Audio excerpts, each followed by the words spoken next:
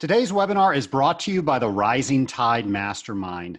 The Rising Tide Mastermind is a group of individuals that regularly get together not only to help each other with issues, but to help us all get further faster in all areas of life.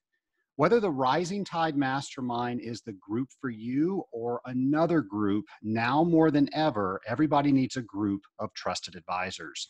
The Rising Tide Mastermind is putting on this proactive webinar series so we can focus on the things that we can do and not just worry about the things that we can't.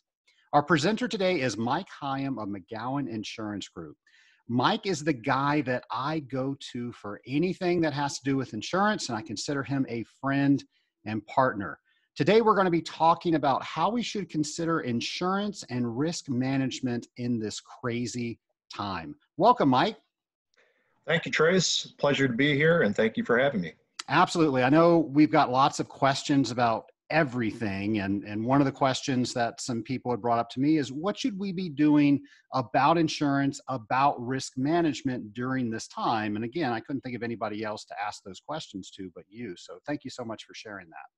Well, thank you. I appreciate the opportunity to share and go through my slides today. And you're right, this is an unprecedented time, and one in which we're all dealing with in different ways. I hope and pray that this finds everyone and their families and colleagues safe and doing well, certainly.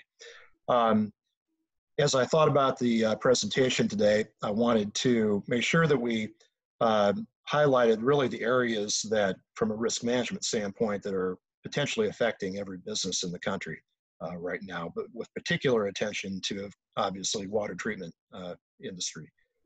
So with that, just kind of get into this. Our introduction here, we're going to talk a little bit about business interruption insurance and business interruption risk. That obviously has been a very highlighted topic here through the crisis. But there are other considerations from an insurance standpoint to be considered too. Cyber liability, certainly at a peak. Unattended property and vacant structures. We're going to talk about this not only from a first party standpoint, but what potential immediate and downstream liabilities may exist as a result of that.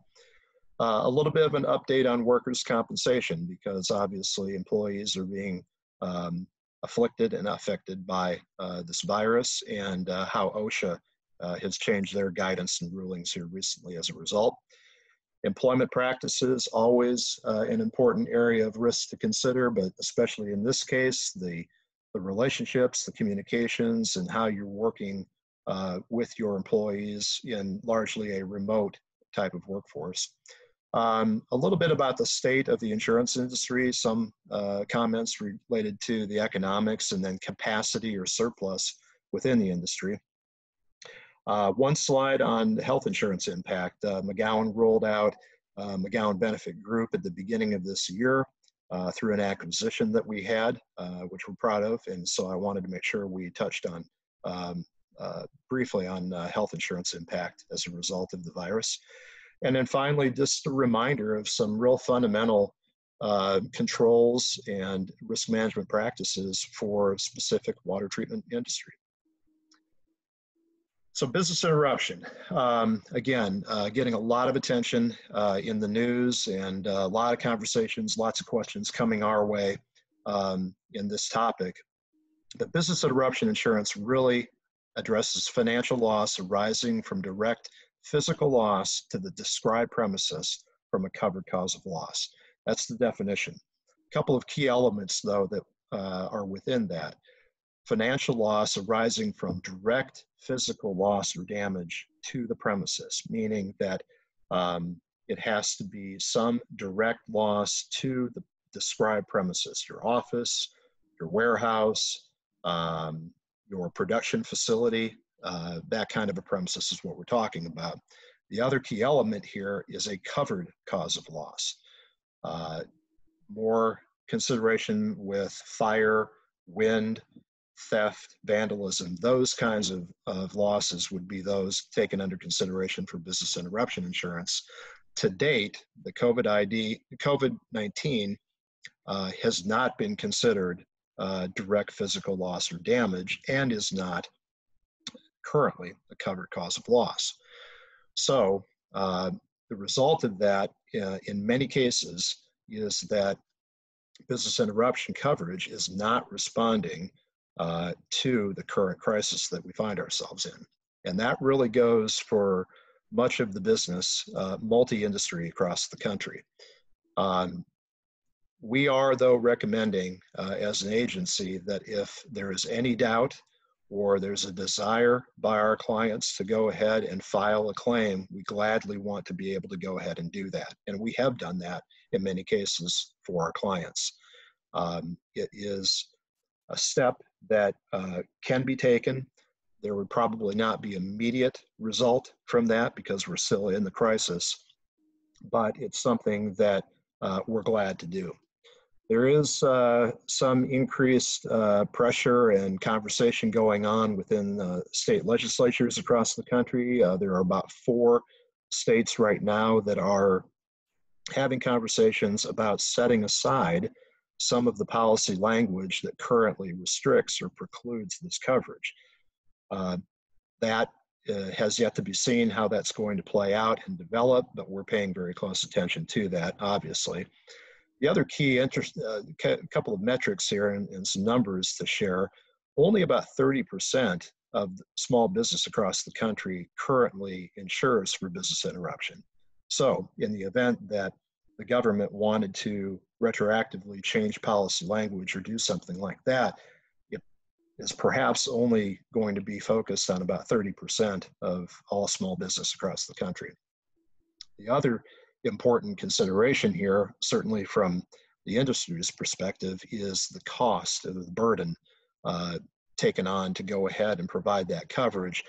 All P&C, property and casualty surplus or capital today in the U.S. is about $812 billion, all companies lumped together. If the industry were to go ahead and take on payment for this risk, you're looking at in the neighborhood of $250 billion on a monthly basis. So you can see very quickly it would erode the capital and surplus of the entire insurance industry. So therefore, the industry really is at this point not financially able to handle such a catastrophic crisis and loss globally.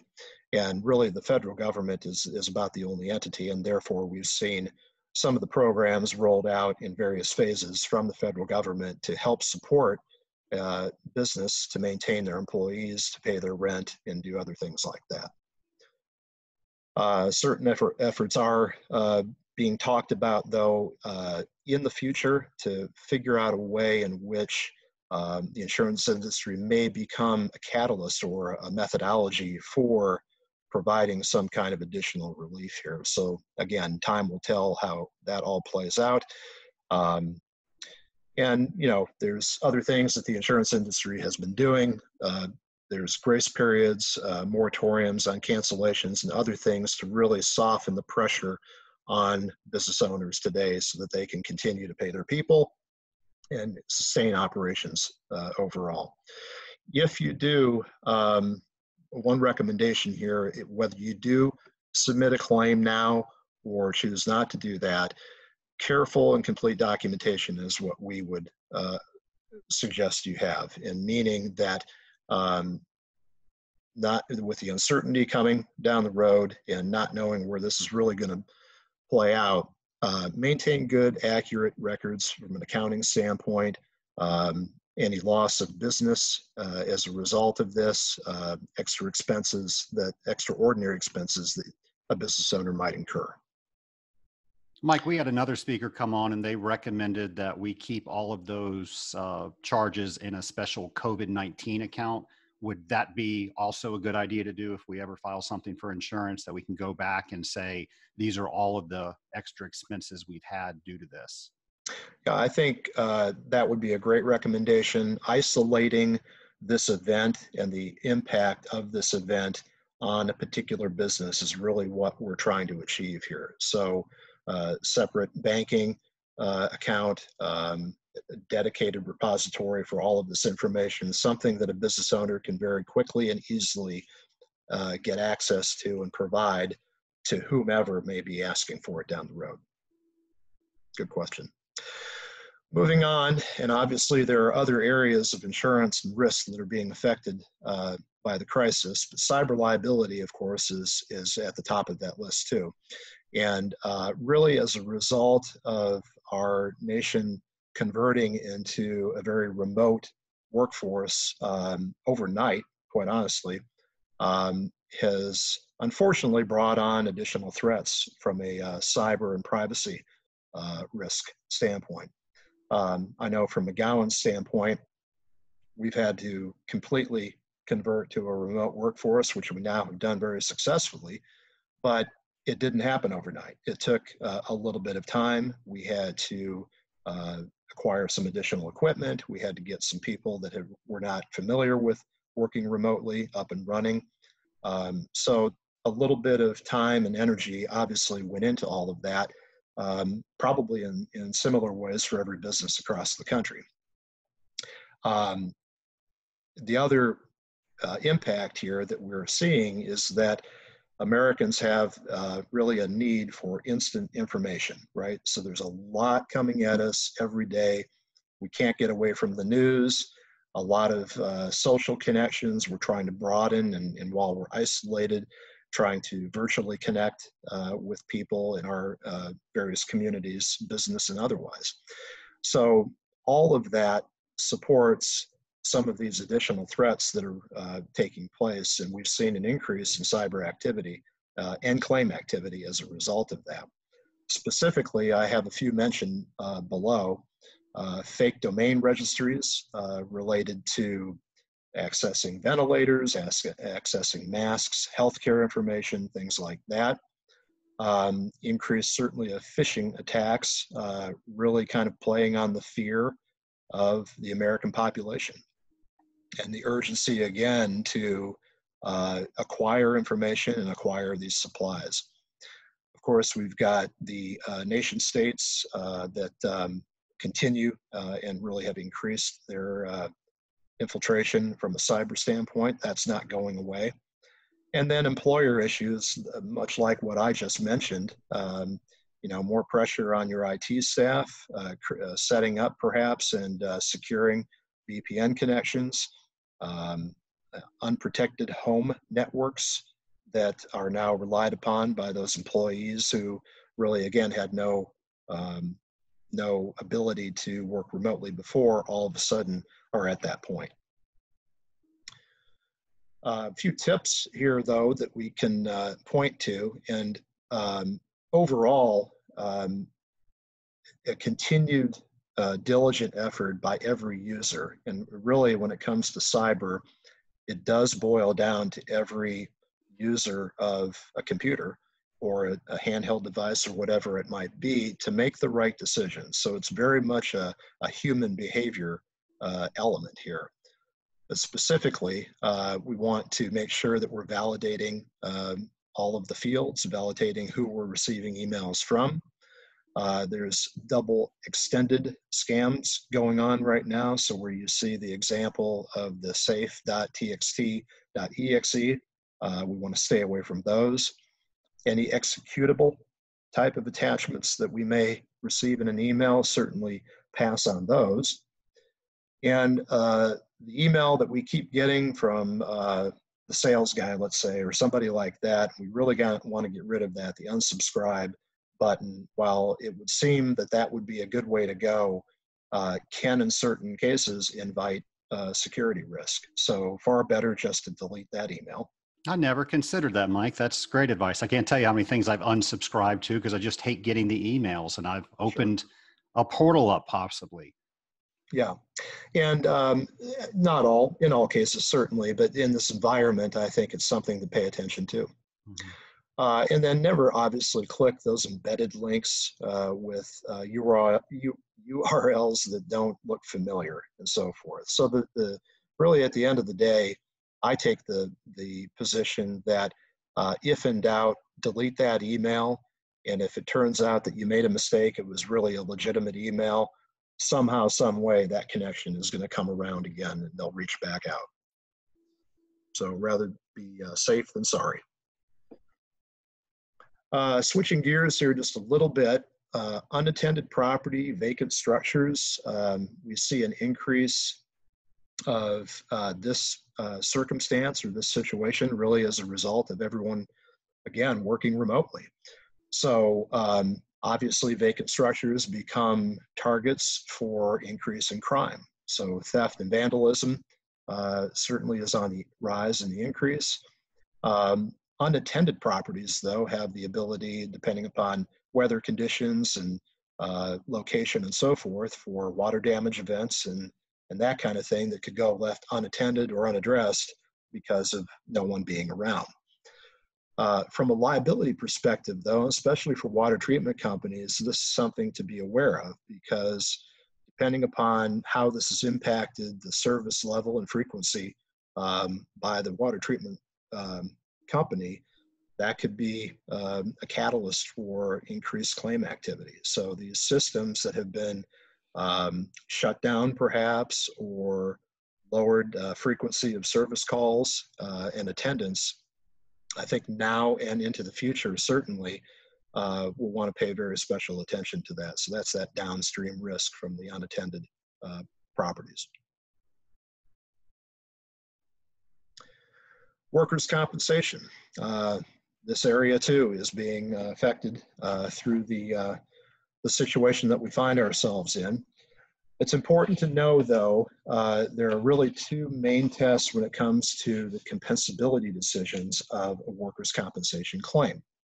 Now, this does vary from state to state because workers' compensation is regulated at a state level, but generally speaking, did the incident, did the claim, did the injury arise out of and in the course of scope of employment, number one, and did the injury arise out of or be caused by conditions peculiar, the word peculiar is important, to the work.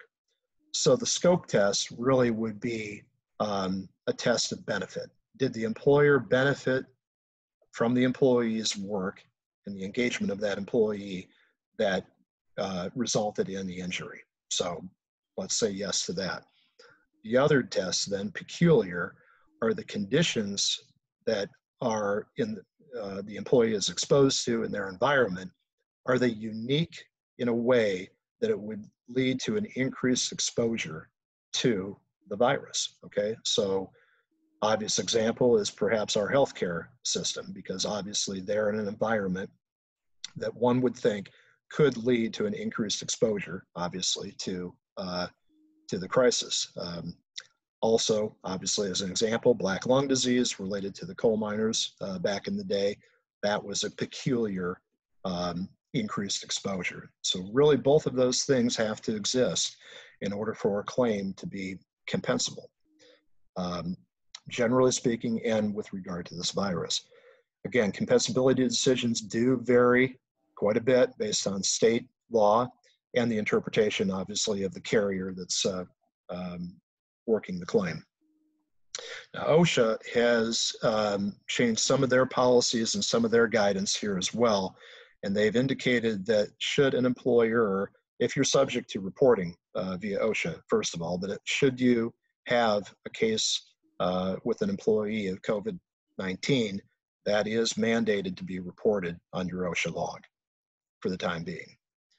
That may change down the road, but for right now, that is the requirement. Certainly, if there is a serious injury or death as a result of that, that requires a direct notification to OSHA within 24 hours. I also wanted to highlight here the specific website from OSHA because it may be worth some time to go out and take a look around there. There's an awful lot of great information that OSHA has come out with specifically related to the crisis, and everything from templates to prevention and control, hazard identification, etc. So whether you're subject to reporting via OSHA or not, this is available to every employer and probably is worthwhile spending some time. We see, this being a risk that is obviously not going to go away. And as employers begin to embrace bringing back a skeleton crew or all of their employees into the workforce and getting back to some level of normalcy, they're also going to have some responsibilities to making sure that that's done in a very effective way, and they're not exposing any group of people unnecessarily to risk and hazard. So again, this website can provide an awful lot of good information, but we encourage everyone to begin to kind of think about developing some kind of a response plan or disease management plan for the workplace. I think we'll see some additional litigation out of this too. And in fact, Walmart currently has a case against them by the family of an employee who died.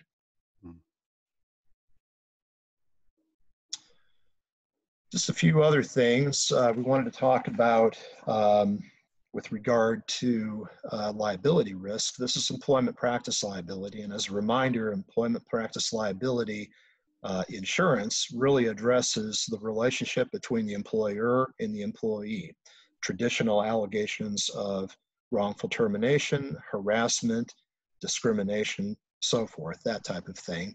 But we can see risk coming about immediately and down the road with relation to employment practices. Specifically, how are employers continuing to support and really communicate, encourage, and work with their remote employees? Do employees feel a little bit left out in the cold to fend for themselves? Are they getting the kind of training and the ongoing support that's necessary for all employees? So being attentive to that is important. Also, the wage and hour issue. I know in many cases, because of the ability to work at home, you may have situations where people are really putting in a lot more time in their work than what they might have traditionally been doing in the office. So there could be some level of expectation down the road to be compensated for that additional time and effort. Downstream issues that we can see may be as a result of layoffs or furloughs, reduction in hours, and then how that is rolled out and to what groups of employees has that been rolled out. So is it done in a very systematic way with good documentation and track record, or more shoot from the hip? So being attentive to that too. But again, we believe that there could be some litigation coming down the road. Now, within the employment practice policies, there are two key exclusions. There are more exclusions, but these are the key ones. I just mentioned the wage and hour matter. That is not widely covered right now by employment practice policies.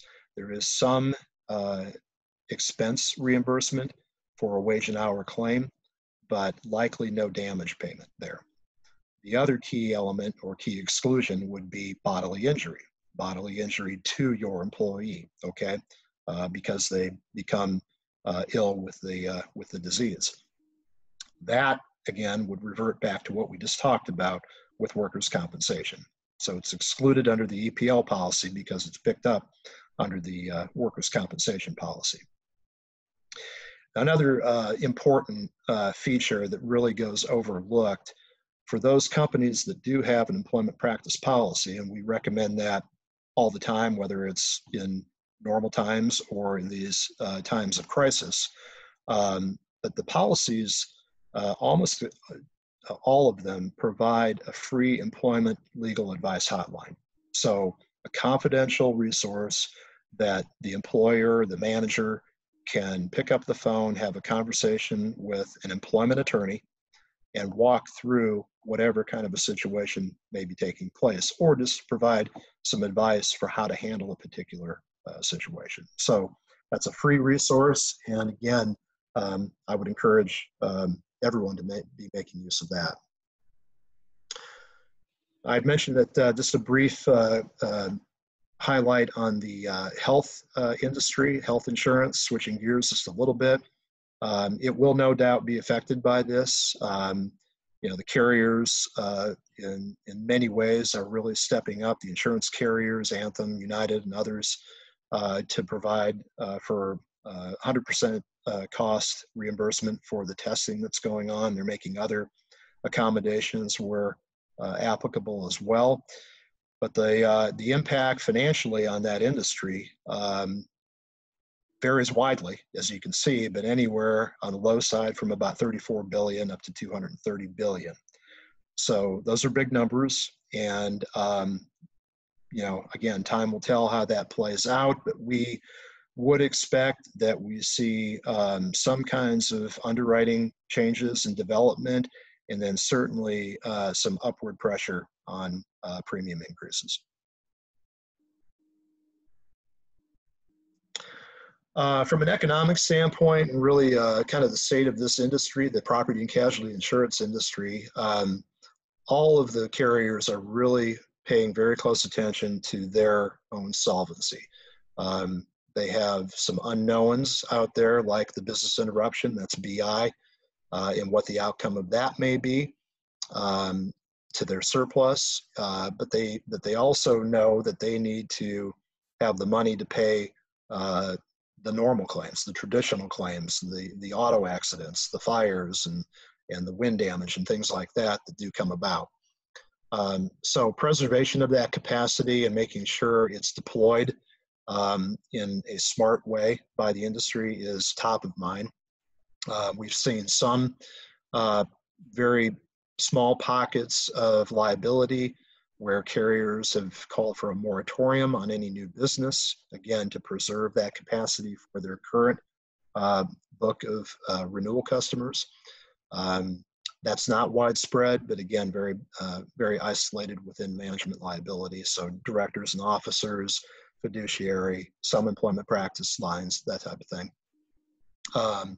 Other carriers are just kind of tightening up their normal terms. So timeframes on pending quotes have been tightened, a reluctance to extend policies for a period of time, and other, some restrictive actions really in the commercial insurance framework. And then this was really happening even before the crisis, but we have seen a great deal of momentum on what I call underwriting scrutiny. So prior to the crisis, everybody was making money in the market. Right now, not so much. And so that's putting pressure on the underwriting side for the industry, and that underwriting scrutiny is on the increase. And I think we'll continue to see that certainly through the end of this year, with, again, the uncertainty of knowing whether this crisis is going to come around again or not. So, some general firming in the pricing and some of the coverages that are being provided, but a real focus and key on risk qualification, right? The characteristics that make up the underwriting considerations that are taken into account, along with making sure that pricing and premium development meets with that level of risk. So more and more, we're talking with our clients that now is the time to really have a renewed focus on your internal risk management, your internal risk controls. If an insurance carrier has given recommendations in the past and that's not been necessarily at the top of your priority list, it may not make it to the top of your priority list right now, but I would recommend paying a little bit closer attention to some of those recommendations. Anything that can be done, policies, procedures, physical controls. We've talked an awful lot about automobile risk in the past and what controls can be placed for driving behavior and controlling your employees. All of those things become more and more important as we build the characteristics, the positive characteristics of our own business. So what better time than be reaching out to your insurance professional, whomever that may be, because they have the resources and should have the resources to help get you to that point.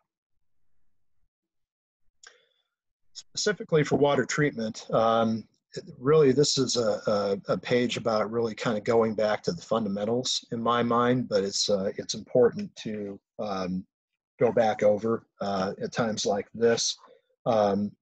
We see continued effort to really document and communicate with customers here. And we've talked a lot about that in the past with various clients and various webinars, but now more than ever, documentation and communication is key because it's just more difficult. You're not there all the time with your customer face to face. You're not maybe sharing those back and forth emails quite as often. So a concerted effort by the water treatment professional to be well documented and really just to kind of pick up the phone and talk with your customer. It may be a great opportunity, both professionally and personally, to make a reconnection here where one needs to be made, or just kind of catch up and make sure that their needs are being met. I would also recommend internally, now's the time to be working as a team, strategize, game plan, any trends or conversations that some of your employees may be hearing from their customers, share that information. So anything you can do internally to really pass off information and work as a team on this is recommended. Again, we talked about policies and procedures and just increasing the positive characteristics of your business. And so there may be some extra time on your hands right now. So updating those policies and procedures would be something we'd recommend. You know, Adam Green, I'll highlight him. He had a nice article here in late March that really talked about a lot of these fundamental things too. So not only from just a good quality risk management standpoint, but really building your position in the unlikely event that that documentation or other information is called into question because of a lawsuit or a claim. It all goes hand in hand, really.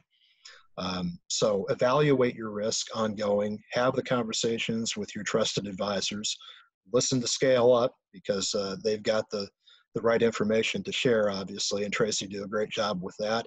I appreciate that plug. Thanks. Problem. And relate with your business communities. There are partnerships out there, and what we hear all the time is that we'll get through this together, and I really do believe that. I think we will get through this together as long as we rely on each other and help each other. So with that, it's been a pleasure, Trace, and but I felt a need to kind of go through some of these items, and I would welcome any questions. Yeah, Mike, I'm curious, you know, you mentioned a lot of coverages. A lot of listeners might have all those coverages, but maybe they don't have cyber liability and they've spent some time training their people how to work from home. Now they've got that infrastructure in place and now they're on the back end with cyber liability. How should they go about that? Well, I think having a good foundation there and working with their people is critical. The insurance available in the cyber market is still very available. There's not been a retraction there that we have seen at all. And similar to what I mentioned about that free legal advice with the employment practice policy, the cyber policies, the leading cyber policies today have kind of the same risk management hotline available. So an awful lot of the work and oversight and the policy and the training development that employers are doing to mitigate their own cyber risk can be supplemented and then sometimes taken care of by the services that come with the cyber policies. So there's really two main benefits there. Number one, you've got a good back room for the policies and the training. But number two, if for whatever reason all that fails, you've got a good insurance product to go ahead and take care of the incident. Mike, what if someone out there is having an issue with accounts receivable because of COVID-19? People are just hanging on to their money longer. And now they've got to make a choice. Do I pay my employees or do I pay my insurance premiums? What advice do you have for them? Um, I think we want to hear, I know as an insurance provider, I would expect that I could speak for all insurance providers. I think that we want to hear from those clients. We want to hear that message. We want to hear specifically what they're going through and what they're dealing with. And we'll go to great extent and great efforts to accommodate, to the best of our ability, any kind of a cash crunch that they may be experiencing. Now, we're the agent, we're not the carrier, so we'll work hand in hand with whomever the insurance carrier might be.